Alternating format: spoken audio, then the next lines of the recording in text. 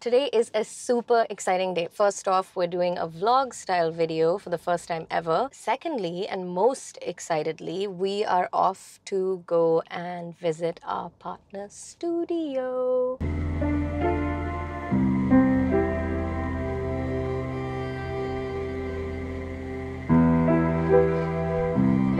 If you've followed us for any moment of time now, you know that we've spent a lot of time facing a lot of obstacles on a few different products of ours.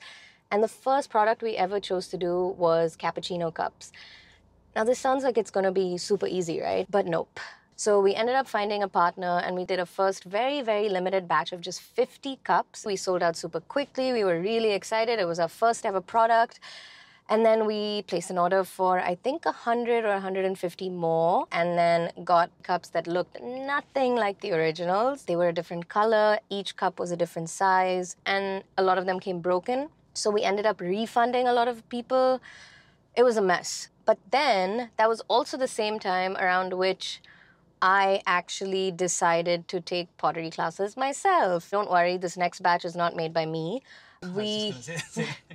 No, it was just something I wanted to do on a Sunday. And then in August of this year, had a conversation with my teacher. His name is Subhash. And he did tell me about another studio that does ceramics. And wait for it, they're right here in Mysore. So that's where we're headed now. Cool, so we're like 15 minutes away. Look, dude, every product we've done has been so... I don't know. It's just been an emotional roller coaster. We get super excited about something and then we face a big snag and then we're back to the drawing board. And if you know us by now, we just don't give up. So when we found this studio, we were super excited. And I know, we shouldn't get our hopes up, but I always do. We decided to do like 7 or 8 samples. You know, we picked a bunch of colors. You don't know how they're going to turn out. One of them broke. The other one did not look as nice as it did on another product. I think the third or fourth one looked a little painted on. But then there were these 2 colors, which actually looked amazing. And so these are the ones we've gone ahead with. All right, so a lot of the chilled out vibe I say as the car behind me honks away. But anyway, a lot of the chilled out vibe in the city actually comes from it being a yoga hub. So for those of you who do yoga or have heard of different styles of yoga, Ashtanga yoga, which is a more dynamic form of yoga, actually originated in Mysore. It's even called Mysore style yoga. And it's really how we came to the city too, and it was life-changing. Drum roll. Here we are. It's just a little further up down the road. Oh, it looks like the firing has begun. Right behind us is the studio that we're going to be working with. And ta-da! मेरा नाम है प्रशांत। तो कितने बार करना पड़ता है? 8 से 10 बार में। So this is wedging. हाँ। It's to remove all of the air bubbles and make the clay more smooth and consistent. It actually requires a hella core strength. एक कप के लिए 400 में। 400 grams. Sweet.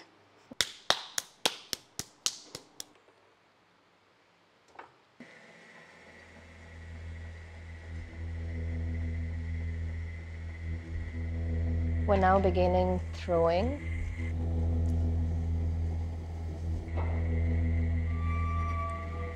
This is like therapy. It almost looks like it's stationary and the wheel is spinning around it.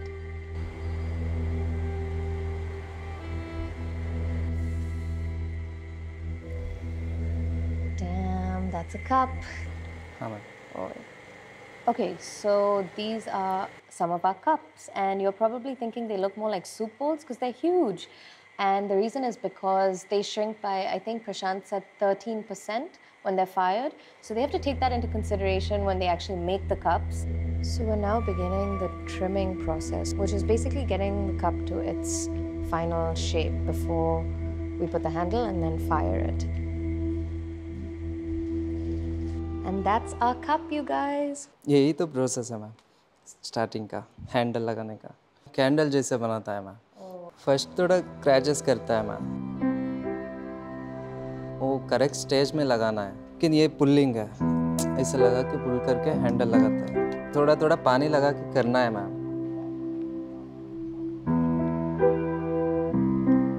Hey, that's the cup. Someone out there is going to be drinking coffee from this one day. So there's always like 100 things that can go wrong at every stage. And even after all of that, you still don't know when it's being fired if it's going to turn out okay. So it really is a labor of love, this entire process. So we're at Zarava for the second stage of our process, which is glazing, and we're here with Ritu, who's the co-founder of the studio. Last time we made the greenware stage, Yes. still handle and everything. So after that, we keep it around 2 to 3 days to get it properly dried. So after that stage, it will turn into like this color. This is like properly bone dry stage. After this, it will go for first firing, which it is called bisque firing, biscuit firing. Once it's cooled down, we open the kiln, it will turn into this color. So this is like very, still it's fragile. So this is called biscuit ware. Crack it like a biscuit. Yeah, like that. So that is why. We might order a few cups just to get it to the biscuit phase so we can break it later.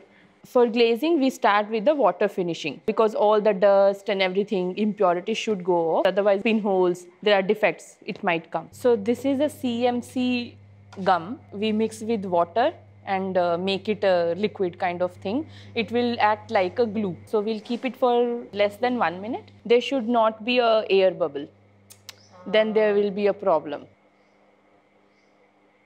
This is a paraffin wax. Because the wax is there, so glaze will not stick to the body. So you put the wax on the part that you don't want the glaze to be. Yeah, yeah.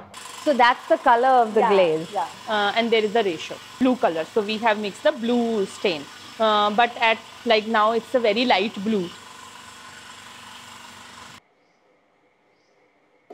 So this icy white color, once it's fired at 1240 degrees Celsius, turns into this magical blue. Isn't that insane? Okay, so you guys saw the little decal sticker tattoo process. And when you flip it over after it's been fired, this is what it looks like. How cool is that? Okay, before we wrap this one up, let's get a little technical because there's more to these cups than meets the eye. Firstly, volume is very important and we've tried to get all these cups to roughly 200 ml.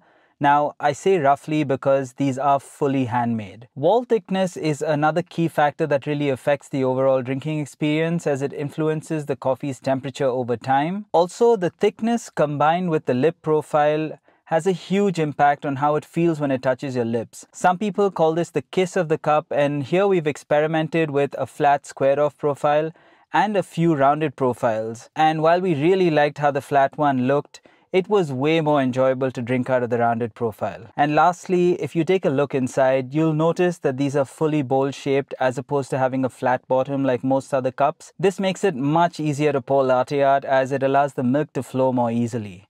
Man, we spent so much time trying to find pretty cups that were also technical here in India, and we just hit a wall. We also figured we can't be the only ones struggling this much, so we were like, screw it, let's just make our own.